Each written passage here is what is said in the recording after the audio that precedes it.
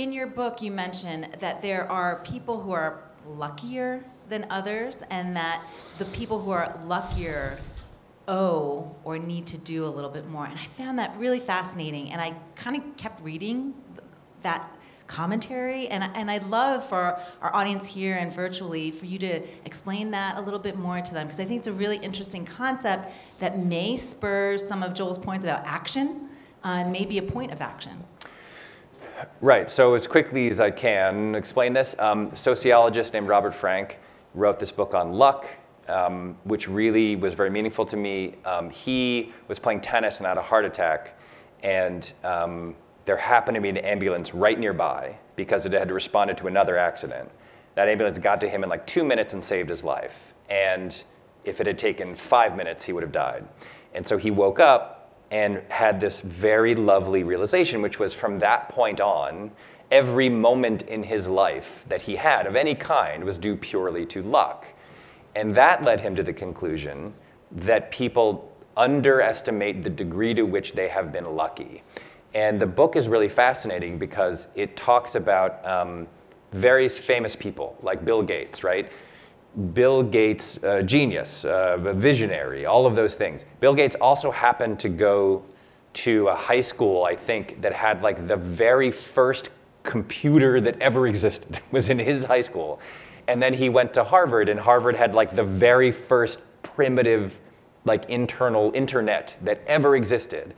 And so to some degree, his career is due to good fortune. Just like he worked hard to get into Harvard, but he could have worked equally hard and gone to Yale, and then he wouldn't have had that exact situation unfold in front of him, right? Like that was luck that Harvard happened to have that thing. And what the point that Frank makes is that people don't tend to ascribe their success to luck because it makes them feel like they're saying, I don't deserve what I got. And that is anathema to most successful people. The idea that you would, how dare you say, I worked hard and I blah, blah, blah, blah. But it's like, yeah, also you got super lucky, right? Warren Buffett, alone amongst billionaires in the world, at least to my understanding, talks about this constantly. He talks about winning what he calls the ovarian lottery, which is to say he was born a white male in America at the moment he was born, and that removed from his life 1,000 obstacles that other people would have had to jump over simply to come up to even with him in terms of the beginning of his life.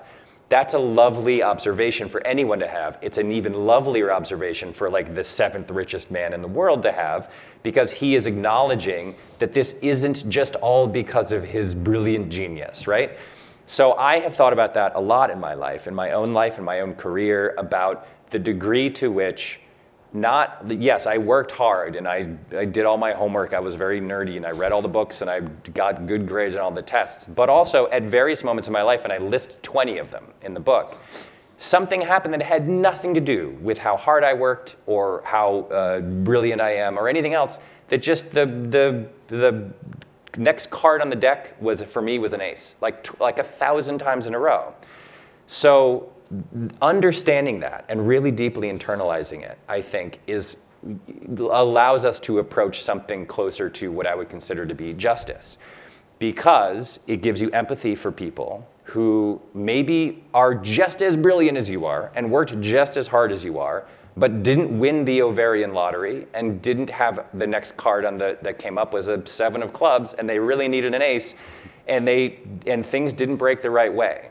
So I believe that when you're calculating what it is that you owe to other people, there are minimums that we all face. This is not a situation where if you're an unlucky person, and whatever that means, that you get to do whatever you want. There are contractualist minimums, Tim Scanlon would say. There are virtue minimums, Aristotle would say, deontological minimums, utilitarian minimums, however you care to calculate them.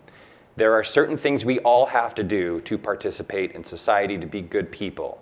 After that, if you are Warren Buffett or me, there's probably a bigger gap between Warren Buffett and me, or anyone who got a bunch of aces off the top of the deck, you owe a little bit more to other people. I think of it as paying off the gods of luck. That's how I think of it. I think of it as I got super lucky, in a number of different ways, and when it comes time to take a moral accounting of my behavior, I should be judged much, much, much more harshly than people who didn't get as lucky as I did. So that doesn't just mean you have to give more money to charity, although it does mean that. But it also means just I can afford in my life to do more than a lot of other people in whatever way you mean do more, volunteer, pay money, like hold myself to a higher standard. I can afford to take a few days off and fly to New York and come to this event without it ruining my life. Most people can't do that. Even if they wanted to, they couldn't do it. And so I believe that what you owe to other people scales up. As you consider how lucky you've been in your life, I believe it really scales up. And I think that the people who are at the top of the systems of power and of status and of prestige and of money and of everything else should be judged accordingly. And I think it's fair to hold those people to a much higher account than we hold the average citizen. That's my belief.